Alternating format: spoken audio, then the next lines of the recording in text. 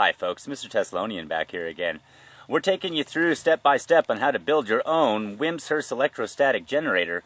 And today what I want to show you is how to build a very large one. This is an 18-inch in diameter circle right here that you see. I had the local glass shop take a piece of plexiglass I bought from the local hardware store and turn it into a nice circle here. And I've got 3 of these made just in case I damage one. I'd suggest doing the same thing if you're going to make this. Plexiglass can be a little finicky when you drill holes or cut or do anything to it. So I have 3 or 4 made just in case. And a couple of things you see here, we have a wooden dowel drive rod that we're going to use. That's an insulator material, so this will be the upper drive rod probably for the discs to spin on. You also see 2 brass rods here. These are actually going to be our combs that are going to pick up the electrons off the disc, the smaller brass rod that you see here. And this one here is going to be our discharge rod. We're actually going to have our little brass balls on the top of this as our discharge rods. And I have another aluminum rod here just in case I think that aluminum might work better for my combs. We're going to test it out and see how it does. Over here what I have are the brass balls that are going to go on top of those little brass doweling rods. They are threaded at the end, so we're going to have to solder these together onto the end of the rods. We have 2 large ones here for our discharge rod. And we have 2 small ones here that we're going to place over the ends of the combs. So there you go. And you can get these at any local hardware store. Just search around. My hands are dirty because they're covered in epoxy from gluing one of these discs together and putting the laminates on it. Another couple things that you see here that we have are a couple slip collars with Allen wrench heads to lock them onto the drive shafts. That'll help hold our pulleys and all the stuff to it and keep them in place to make sure our bearings spin right. And you're going to need a couple different sizes depending on what drive shaft diameters that you choose. And once again, we just have a larger one here for the larger drive rod that's going to be down in the lower pulley drive wheels, these ones here.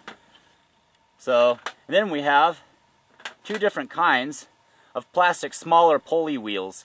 This is one that I have here that I picked out of that dishwasher we turned into the gasifier. It had a bunch of these little roller wheels in it, and they're plastic, so I think this is probably the wheel we're going to actually mount directly to the center of this plastic disc here, and this will be our disc drive gear, which is perfect because it's a nice small pulley, really small, so it'll give us a high RPM. The second set of pulleys that we have here are bearinged wheels. Another synthetic bearing wheel here. It's actually got a bearing in the center of it, as you can tell. Is actually from sliding glass doors. You can get this also at the hardware store. This here we're going to use, if this doesn't work for the center, we're going to try that out on one. We'll probably end up using this. So that might end up being our center bearing drive shaft, and I'll show you that as I kind of get going on the project. A couple of the other things that we have here, if I remove all these drive rods, and a couple, you can see here, I've pulled the metal frame off of this lower drive pulley. We're going to need 2 of those, and they'll actually be hooked together like this to give us 2 drive pulleys down at the bottom. Let me go ahead and remove those from the table, and some of these things.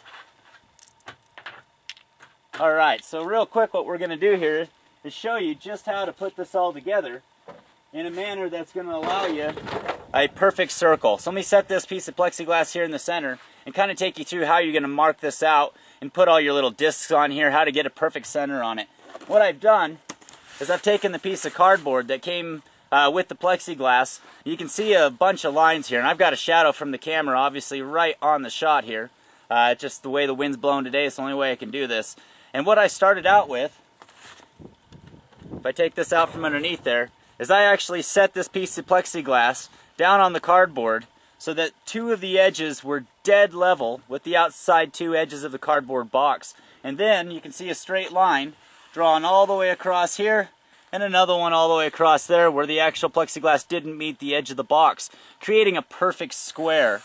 Instead of having a circle. Then I marked around the piece of plexiglass with my pen, giving my circle onto the plexiglass or onto the cardboard itself. Now if I remove that, here's how it works. You'll start out with your square, measure with your ruler all the way across right there. I had one sitting here to show you. Anyway, so you're going to measure from this point here on your box to that point there on the square that you drew on the box. Find a halfway point with your ruler and mark it. And do the same to all 4 sides at first. Start out with your 4 east-west positions, north, south, east, west. And then once you've got those, you're going to take your ruler, and maybe you can see this here in the shot. There's a line going from this tip here all the way to that tip there. And it makes another box. You can actually see another square drawn inside of the system. That's your first line. Now, once you've measured from these 2 points, let's go over here. Once you've measured from these 2 points, drawn a line, find exact center on that. Don't go to exact center on the outside square for your next lines. You only do that for your first 4.